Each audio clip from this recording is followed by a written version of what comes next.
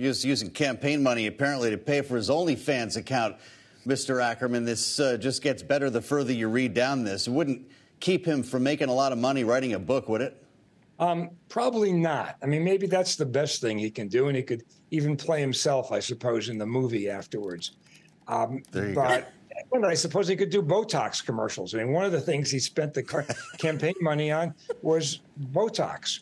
So I don't know if Botox really thought hard about it. They might think maybe they could have him do some commercials.